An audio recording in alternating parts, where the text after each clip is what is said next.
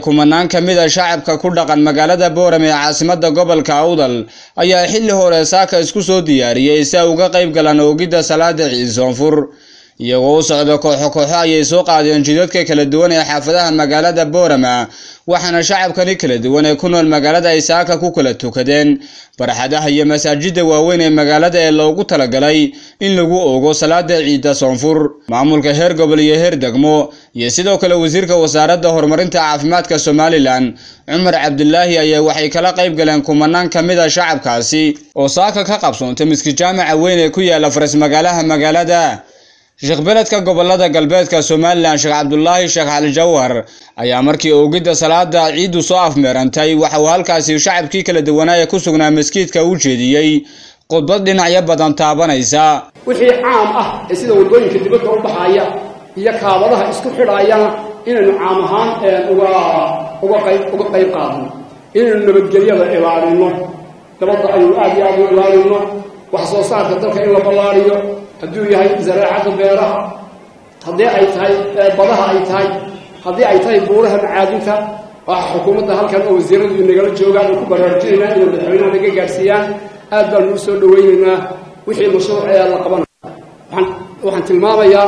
xagga macaadinta ayaan tilmaamaya shariicada islaamku ma ogola macaadinta in ajnabi gacanta loo geliyo ama gaalo gacanta loo geliyo oo la yiraahdo idinku la soo bax la yiraahdo قالنا شركة هلاية لا صابح وممنوع شريعة الإسلام لكن معي شريعة وقشعي وقالوا يا شركة ولا له الشيء يا حكومة ولا له الشيء سا وحايو وحابين والضريبة كقاضي وحبيك قاضي وحبيك يضاس وحوي غنيمة مسلمين تأيلهم في بعض الأرض intaasi kadib waxa iyaguna dhankooga shacabkii kala duwanaa ku sugnaa miski jaamaca magaalada Borama halkaasi kala hadlay duqa degmada Borama Salebaan Xasan Hadii gudoomiyaha gobolka Awdal Cabdiraxmaan Axmed Cali iyo sidoo kale wasiirka wasaaradda horumarinta caafimaadka Somaliland Amar guriga ugu qurux badan baynu doonaynaa waxaan doonayaa wax kasto wanaagsan oo la sheegayo inaynu sheegno maanta haddaba walaalayaal maanta oo kale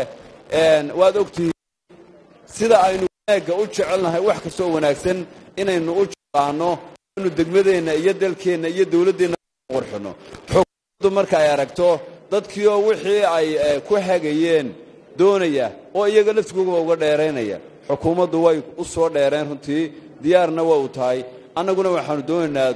ummadda wixii dantooda ah inaanu u tilmaano cidda aan u qaadano markaa inay marsan tahay in lagu soo leexiyo beledka ka hadlay oo wax badan aniga igama yaalaan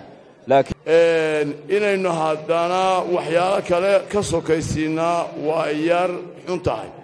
marka ugu horeysa waxaan la hortaan saamaxno ilaahay inaan weydiisano oo ilaahay baynu ka baryaynaa oo ilaahu waxaan leenahay naga aqbal ilaahu sodokii rabadaan ee aanu soonnay dartaa u soonnay ilaahu naga aqbal baan leenahay si ilaahay nooga aqbalo waaraan saamaxno horta waa yoomal farax waa la isxamanayay hoos baa wax la isu laa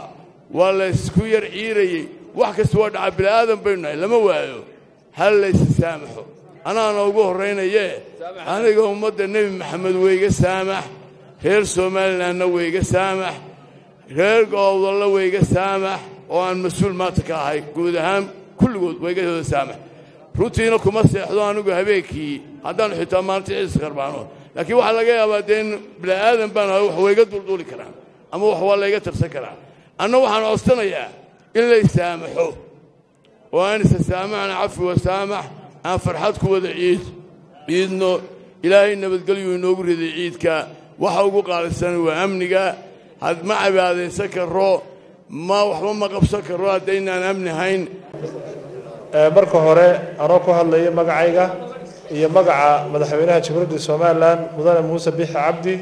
waxaan idin soo gudbinayaa hambalyo iyo tahniyad عيد بركيسان عيد الفطر وحنا دلنا هاي عيد مبارك كل عام وأنتم بخير تقبل الله منا ومنكم صالح الأعمال